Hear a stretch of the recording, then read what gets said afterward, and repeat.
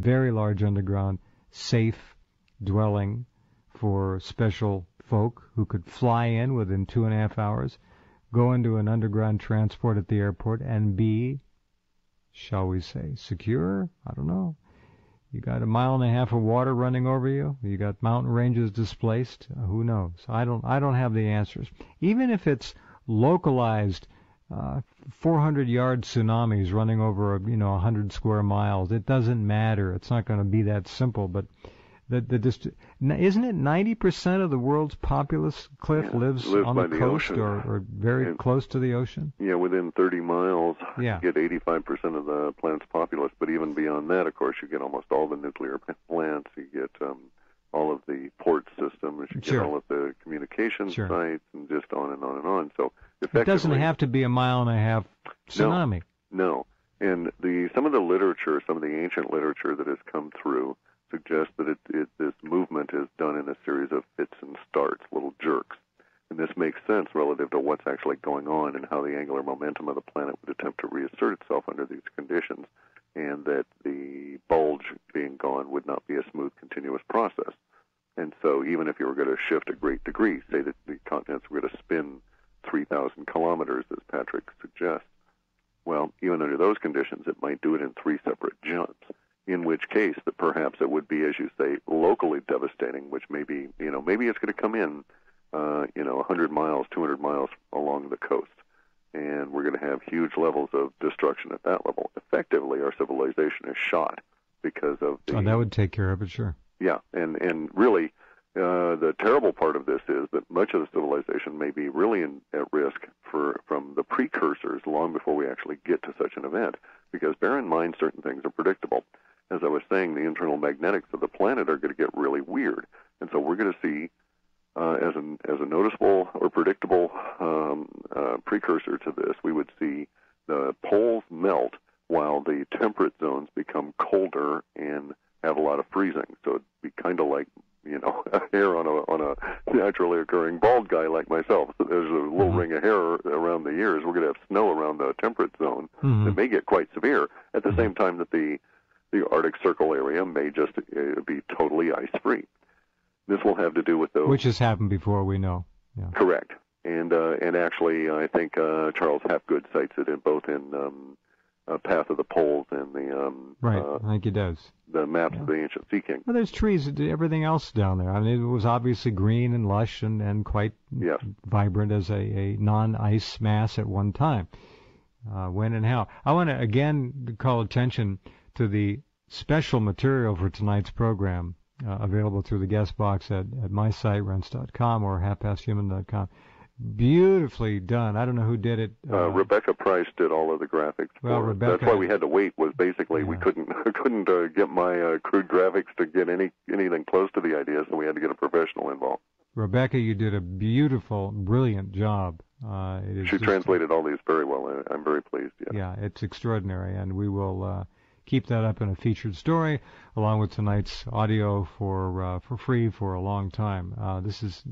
I'm looking at some of these drawings again and again and just amazed. She is really gifted. That's good. Very good stuff.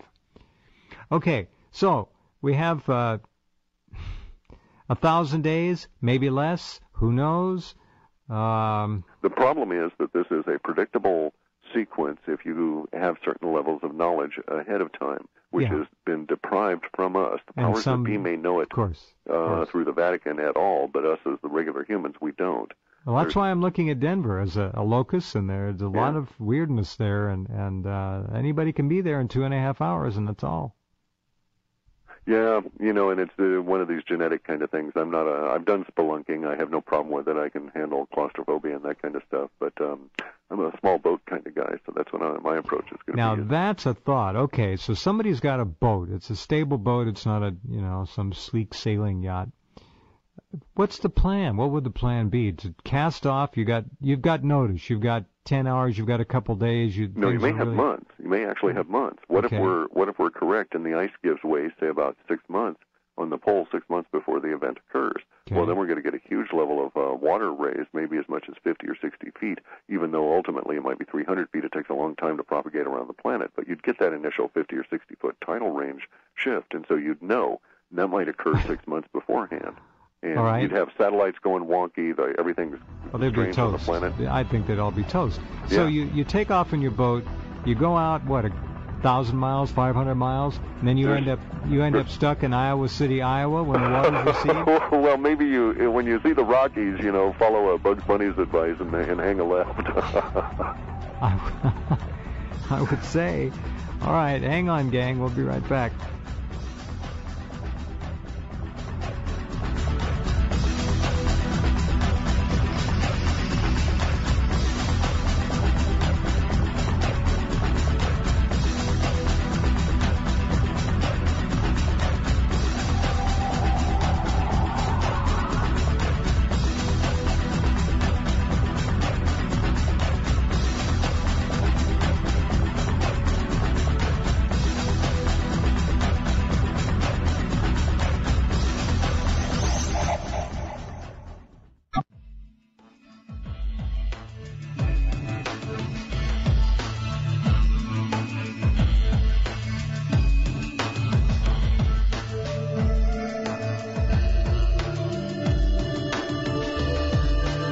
Okay.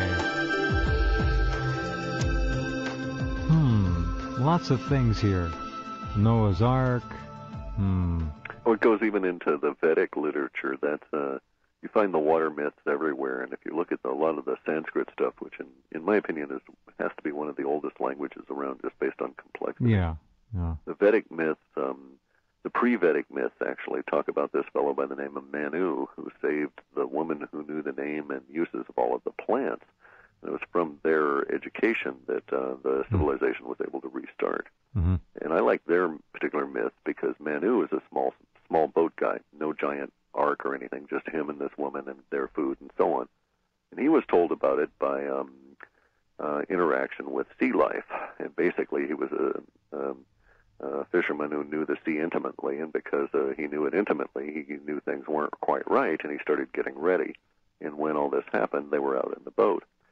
And there's some other information within that myth structure and some of the writing that goes very specifically and could be almost a log entry in terms of how this thing could play out. Right. So if you're out at sea, you don't there's necessarily very different strategies, yeah. Yeah. You don't necessarily get thrown on the land. You just kind of rise up and you rise back down, or you settle back down. Yeah, there's other issues. There's going to be huge amounts of debris, because all of our civilization is going to be crumbled up and washed away. There's going to be volcanoes blowing up under your butt, that kind of thing. Not it's good. going to be like something out of a horror movie in many regards. It's a real dice roll, folks. Exactly. Now, the Vatican built the world's largest infrared observatory out somewhere in the desert of Arizona. Remember that town 10, 15 years ago? People were asking, why they build infrared? What are they looking at? And we hear stories that they're looking at the sun. Looking at the sun, not just a Soho thing. They're looking at the sun, looking for heat signatures, looking for changes. Maybe they're studying the windings you've been talking about. I don't know. Correct. And actually, if you know how to look at it, and here's something else. How did the Mayans know, and the Egyptians and these other people know about the polar spin? But they also know about these three other, what are known as heartbeats within the sun in the Vedic tradition: the 22-day, a 25-day, and an internal 37-day cycle. And indeed, some of these things may show up as distortions within the infrared bands. And so it's kind of looking at that in order to be able to see the levels of stress within the magnetic field as a side effect of it. All right. So I guess the film 2012 is coming out soon. Maybe it's out already. I don't know. Another Hollywood disaster pick. Who, of course, when they made it, they went and consulted Patrick Garrell. Because that's what I was getting at. Another disaster flick, but they did talk to somebody whose website is obviously going to become very popular very soon. Yeah. We hope this program and your work, which I'm sure you will continue adding to, does as well. We'll update it as needed. This is going to be, boy, talk about a society that's drowning in anxiety already. Yeah. The 2012 drum beat is, you can hear it already. People have already put out how many books? Over 150 books already. Just nominal books, but there are going to be lots of things. The potential to manipulate people has never been greater or yeah. more easily achieved with the media. And I don't even begin to know how to tell people what to do. We talked, should we say anything about this? The feds would never tell us. No, but I'm quite convinced that if you read both Cottrell and Morris's Cottrell's book, and then especially the Mayan prophecies, and then you read Garrow's book, you become aware of the mathematics. The mathematics is very straightforward once you grasp the way it now, works. When you say that, excuse me, but when you say mathematics don't lie, okay, we know that it's the voice of the universe. We know that too. How easy is it to understand the math? Now, you're a brilliant man. I mean, you can